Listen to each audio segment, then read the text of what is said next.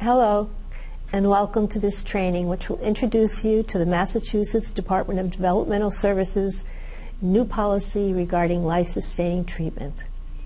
This training was prepared by the Center for Developmental Disabilities Evaluation and Research on behalf of DDS. My name is Jackie Berman, and I'm an attorney with DDS. I'm here to introduce the policy. At the end of a person's life, there are many decisions to be made about treatment. Decisions designed to preserve dignity, comfort, and quality of life.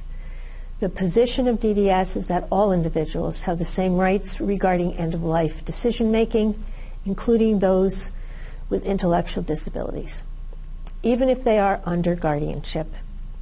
Those who are not capable of making decisions about life-sustaining treatment have access to options to help them make those decisions.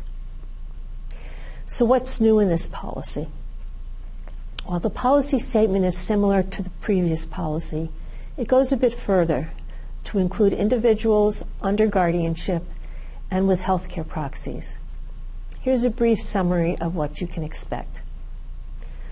Some sections have been clarified, such as when it's appropriate to consider a do not resuscitate order, when to use an ethics committee, and when court intervention is required. The section on guardianship has been expanded, and there's a separate training on guardianship. Let's take a closer look at some of the principles found in the Massachusetts Department of Developmental Services policy on life-sustaining treatment. Informed choice, goals of care, dignity and comfort, use of hospice, use of ethics committees, long-term life support technology, withholding or withdrawing nutrition and hydration, do not resuscitate orders, and medical orders for life-sustaining treatment, or MOLST. Decisions about life-sustaining treatment must be made with informed consent. That means that the person making the decision has the legal authority to do so, that they have all the relevant information about treatment, including risks and benefits, and that the decision is made freely without coercion. For someone without a guardian who is competent, it's advisable to suggest the appointment of a healthcare agent through a healthcare proxy. For someone without a guardian and whose ability to make informed decisions is questioned, a clinical team assessment should be considered. Note that under Massachusetts law, even a court-appointed guardian does not have the legal authority to make a decision regarding all life-sustaining treatments. This may require expanded authority from the probate court. In such a case, the DDS attorney, along with the guardian, will petition the court to expand the authority of the guardian. This process of court expanding authority of a guardian to consent to highly invasive medical treatment is called substituted judgment. When, in the opinion of the medical providers, the burdens of attempting to cure or prolong life outweigh the benefits for the individual, then treatment can shift to comfort care. Comfort care may include both palliative care and hospice. Palliative care focuses on patient comfort rather than recovery. When getting better is no longer an option, hospice care emphasizes comfort measures and end-of-life counseling to provide emotional, social, and spiritual support to the person who is dying, as well as to their family and caregivers. To preserve the dignity and comfort of the individual, pain relief and comfort measures will be provided even if treatment for the underlying illness has stopped. If death from a terminal condition is expected within 6 months, then the person is eligible for hospice services. Hospice services can be provided at home, in a long-term care facility, and even at day program. Hospice is a treatment option if no other treatment is viable. While anyone can request hospice, a physician must order it.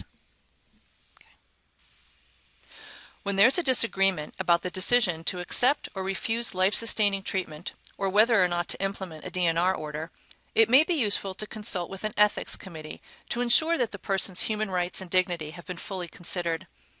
An ethics committee may include clinicians whose expertise is relevant to the person's condition and an ethicist.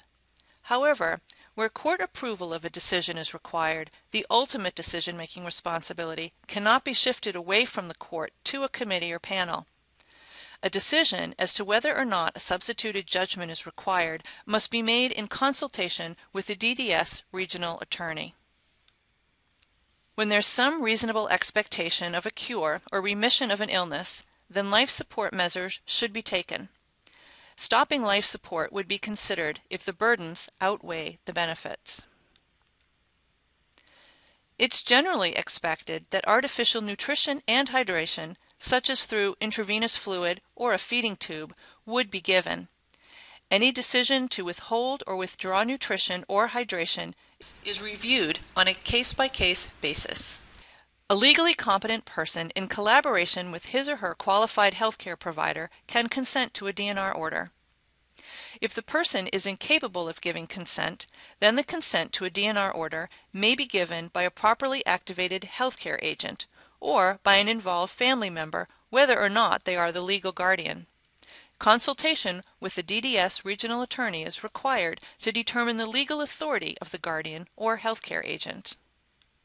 In order for a DNR order to be considered, one or more of the following conditions must exist: life-threatening illness or injury, chronic progressive disease, dementia, serious chronic health condition that requires or will require advanced medical intervention, any advanced debilitating disease.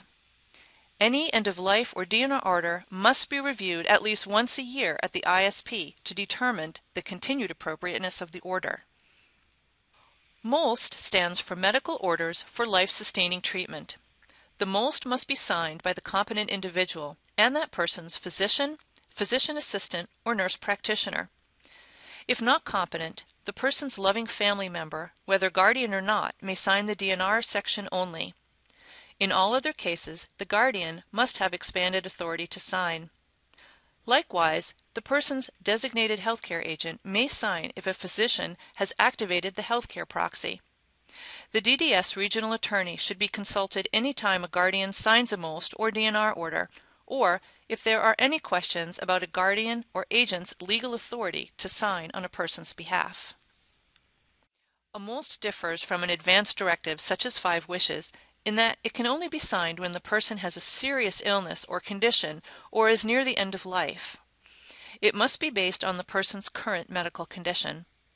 Once the order is signed, it is put into effect immediately. If a healthcare agent signs it, it must be consistent with the authority as specified in the healthcare proxy. This is one webinar in a series on end-of-life planning with and for individuals with intellectual disability. These trainings and other related trainings are also available on our website or the DDS website. Thank you.